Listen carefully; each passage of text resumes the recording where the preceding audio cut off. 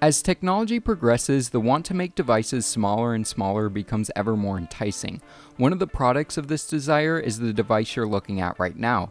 This is the Azul Access Plus mini PC that's so small it can literally fit in my pants pocket. But don't let its size fool you. This is a fully functioning Windows 10 PC with support for all of the standard desktop applications. In terms of specs, this PC has a quad-core Intel Atom processor, the Z8300 to be exact. Now, even though this does have 4 cores, it's a pretty weak CPU, which is confirmed by the fact it receives a Cinebench score of around 100. The CPU has a base clock of 1.44 GHz and can turbo up to 1.84 GHz. It has integrated Cherry Trail graphics and is very power efficient, consuming only 2 watts.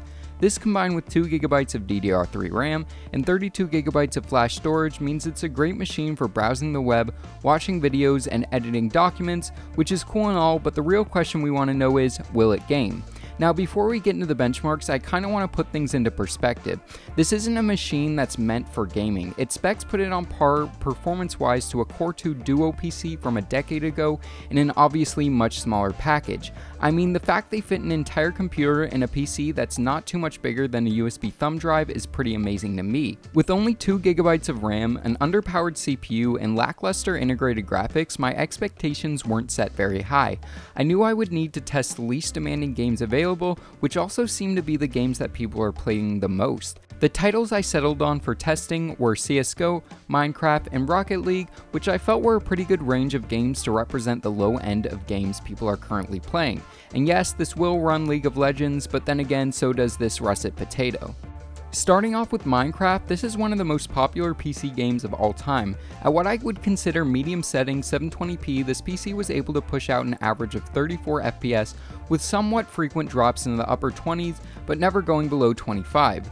Overall, Minecraft is playable but not that enjoyable. In CSGO, this PC was not able to output the 60 FPS that you really need to be competitive and wasn't even able to average above 30 FPS. At 720p low settings, this PC achieved an average of 26 FPS with a low of 22.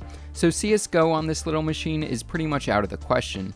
Finally, I decided to test Rocket League, a popular and relatively easy to run game where you play soccer as cars. At 720p low settings, this PC got an average of 29 FPS with a low of 24, which again was playable but not enjoyable. So as you can see, the least demanding games people are currently playing aren't able to run at enjoyable frame rates on the system. Something this may be good at, which let me know in the comments if you'd like to see, is emulating old consoles with this PC, which would make for a pretty interesting video. Now, even though you can't game directly on this mini PC, I wanted to see if I could stream games through the Steam in-home streaming, and for those of you that don't know, in-home streaming allows you to play games on one PC that are being run on a separate machine. For example, I ran GTA 5 on my personal rig and streamed it to the mini PC. Now, this was on a wired network to reduce latency, and overall the experience wasn't great.